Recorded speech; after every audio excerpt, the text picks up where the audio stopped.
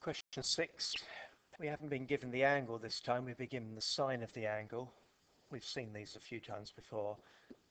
You could just find out what the angle is, or you could use a little triangle there. The opposite over hypotenuse is 4/5, and so this little bit is 3 here.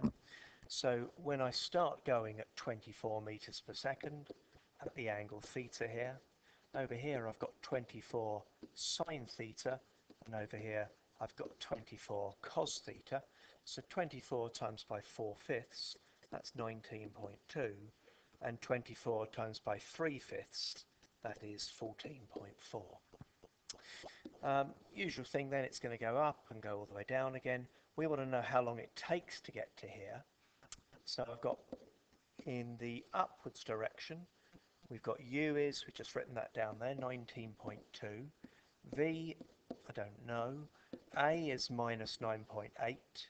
T, that's what I'm trying to find.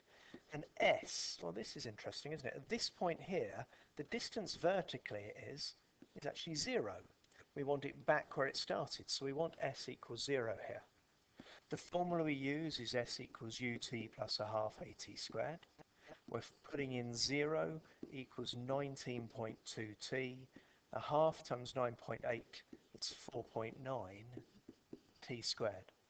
So we've got a little quadratic here.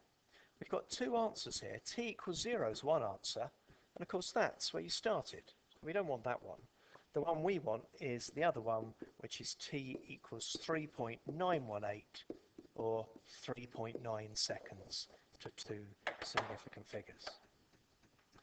For part B, we're just asked, well, what's the distance you're travelling there? So now we're going to go in the horizontal direction.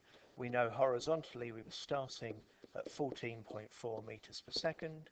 We know we're going for 3.9 seconds, and so that is 56.4 or 56 meters is the range of the flight.